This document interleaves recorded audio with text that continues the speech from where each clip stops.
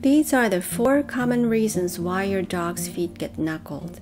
In this video, I'll share simple body work and massage that can help with the age-related knuckling. You can reactivate your senior dog's body awareness that's getting a little rusty by continuing these works, so please stick around. I upload various types of canine massage and exercise tutorials and tips on how to help your aging dogs weekly. Mainly in Japanese, but some of the videos do have English subtitles, so if you like, please hit that subscribe button. Let's get started with the body work. We do this while your dog is standing, so the best time to do this is right before taking your dog for a walk. And this way you can establish the routine easily. What you do is to take one of your dog's feet gently and let it knuckle on purpose.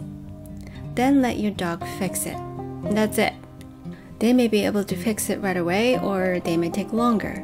If your dog is not responding, lightly rub the foot like this and try it again.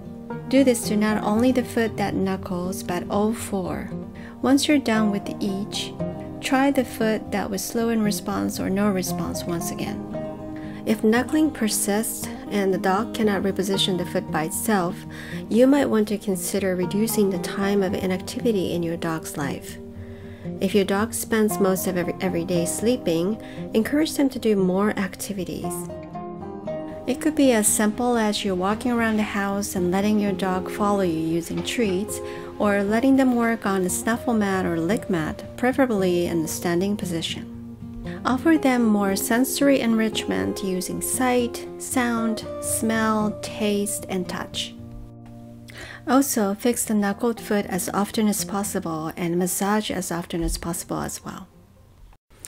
Now moving on to the massage. Please do this while your dog is laying down and all relaxed. Many dogs don't feel comfortable with their paws being touched, so don't just grab them right away. Start with light strokes over their body. From head to tail, to the forelegs, and then to the hind legs.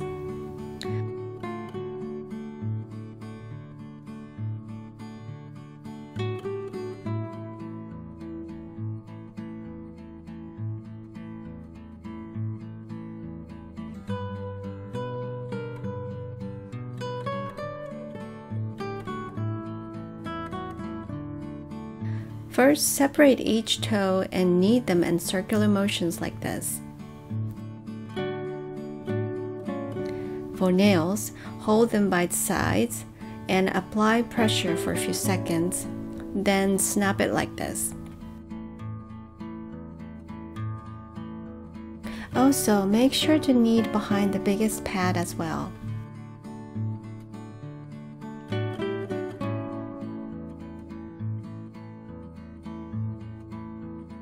Finally, we finish off with very light strokes to stimulate the tactile senses. No weight at all, just barely touching. Long and slow strokes all the way down to the tiptoes.